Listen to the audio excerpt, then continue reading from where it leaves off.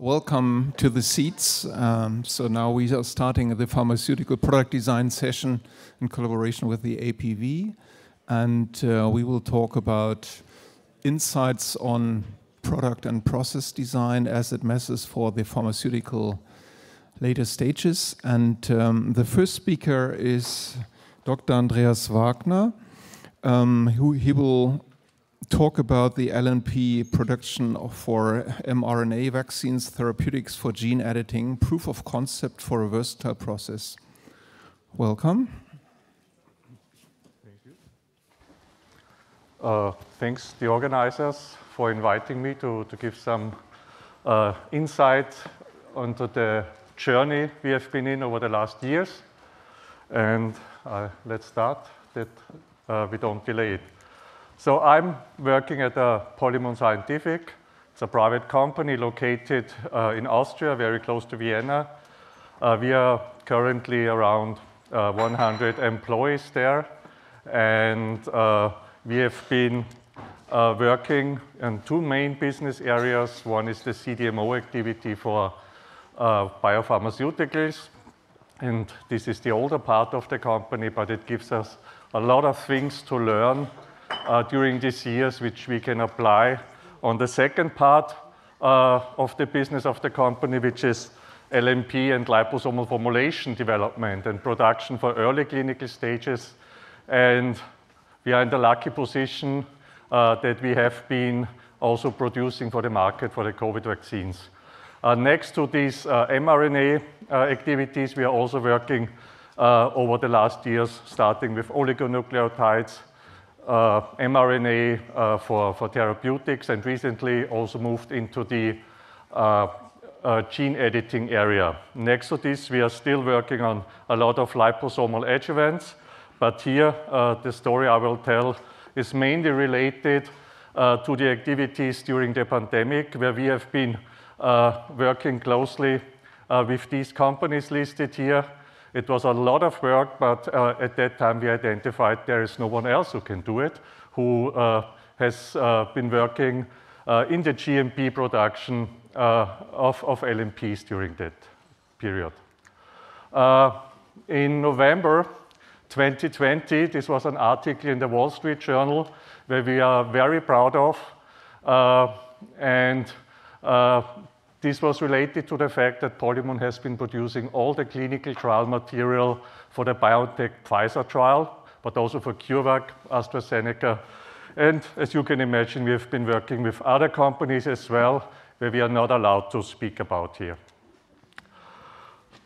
How could this happen that a company like Polymun is involved in these activities? And this is related to the fact that already at the late 90s of the last century, early 2000, we developed an ethanol injection method very similar to the technology which is used now in the tea mixing processes for mRNA LNP manufacture, but also in the past for oligonucleotide encapsulation into LNPs. We have originally developed this process for liposomes, and as you can see here, this is our mixing device where lipid ethanol is passed through a very thin pore in this orifice and gets in contact with the aqueous phase. And with this technology, we have very good under control the particle size distribution for these liposomes, which is nowadays much easier through the chemistry of these LNPs to generate very uniform particles. And when you look at the liposomes and the lipid nanoparticle, although the structure is different, but the components are the same, and therefore it's very logic that the process to produce both different sister particles, as we heard over the last days, in the same technology.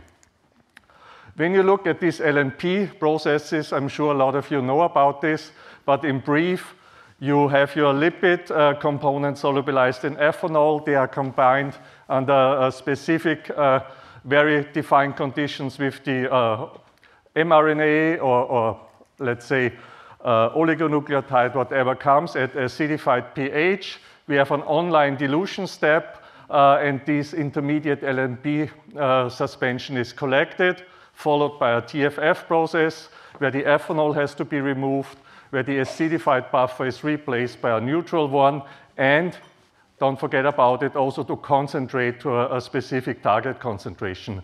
The subsequent concentration adjustment by buffer dilution and cryoprotectant addition leads to the final bulk drug product, which is then sterile filled and transferred into the vials.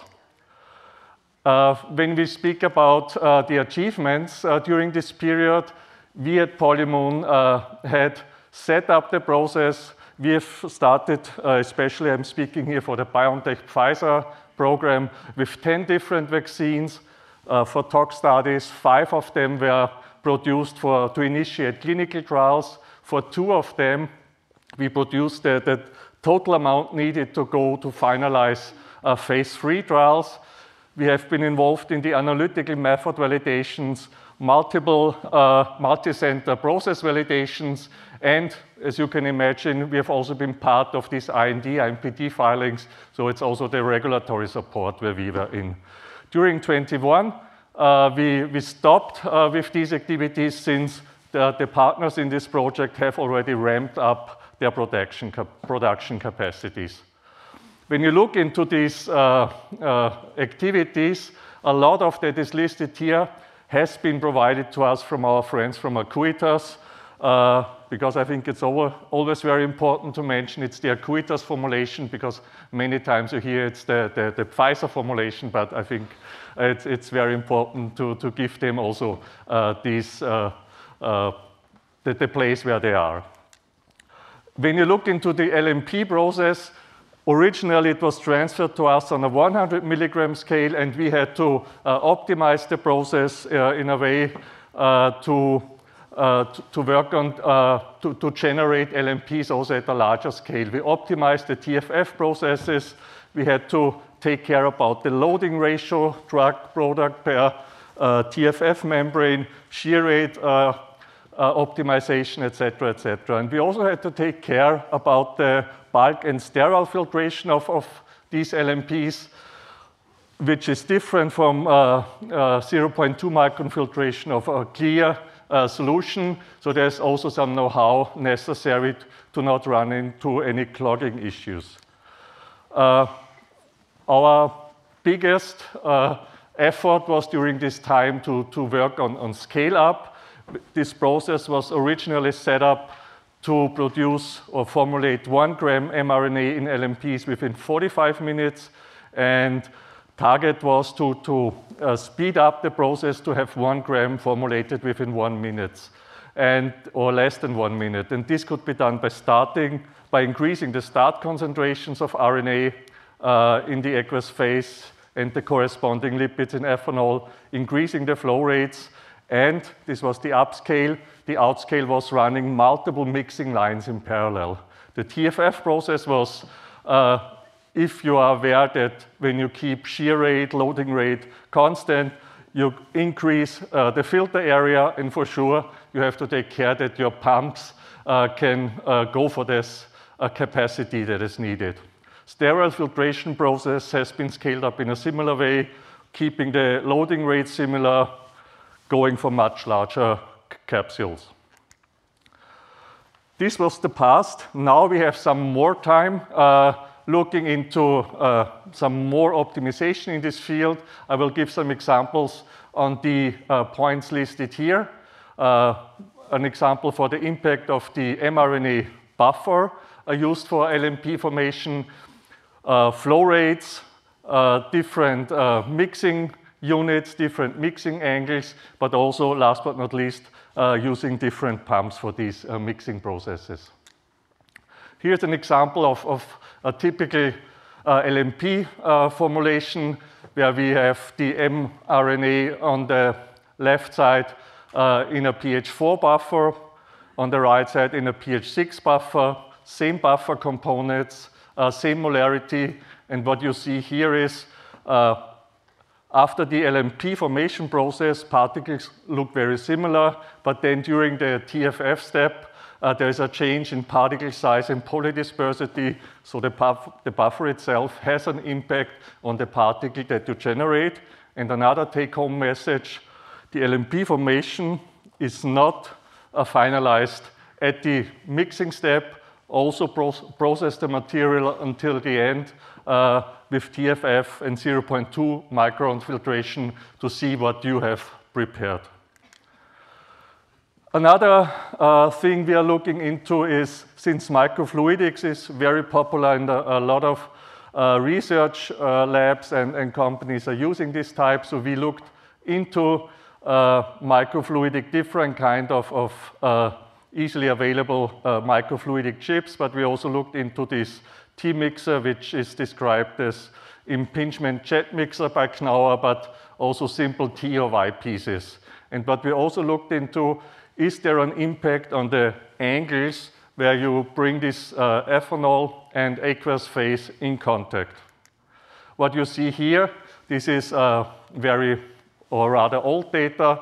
We compared early data from Peter Kalle's lab. It's a simple POPC formulation where he published the data on particle size and size distribution, and we looked into this in comparison to other chip system and to our mixing device compared to this herringbone structured microfluidic device which was set up by Peter Kallis and his team.